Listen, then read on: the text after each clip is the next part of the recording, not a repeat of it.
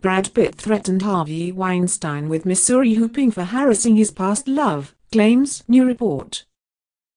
Brad Pitt was one of the only men in Hollywood to confront Harvey Weinstein after hearing that Weinstein had allegedly made unwanted sexual advances toward his young love interest. It was back in the 1990s before Pitt blossomed into the major star he is today, revealed a source. According to People magazine, this source said Brad Pitt got wind of Weinstein allegedly sexually harassing Gwyneth Paltrow right around the time she was just hired by Weinstein for the lead role in Emma. She said Weinstein made unwanted sexual advances toward her in a hotel room. Paltrow was only 22 at that time. Pitt was taking a chance as far as his career goes, suggests this source, as he wasn't a big star at the time in Hollywood.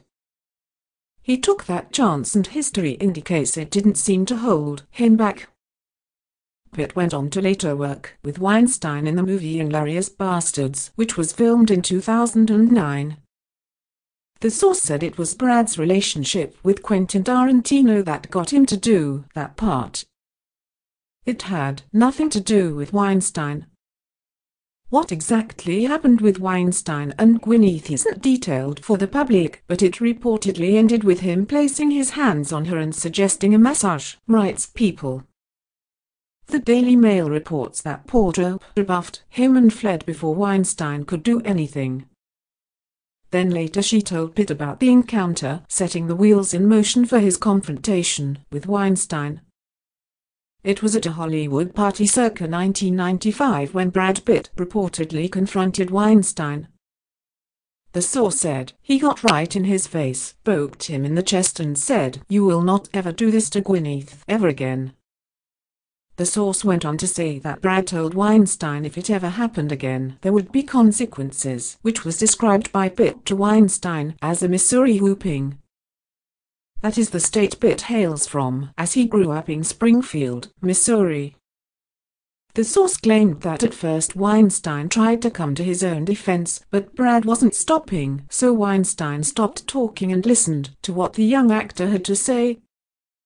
Pitt made it very clear that it wasn't to ever happen again, and the source said it didn't. This same source sang praises for Pitt as being one of the only men in Hollywood who stood up and said something. Then, the source added, "That's a fact." While Weinstein got the message, he allegedly still called Gwyneth on the phone to lambast her for telling Pitt. She said Weinstein threatened her not to speak to anyone else about it. According to People magazine, Paltrow told the New York Times in an interview that when he called her, "I thought he was going to fire me. He screamed at me for a long time. It was brutal."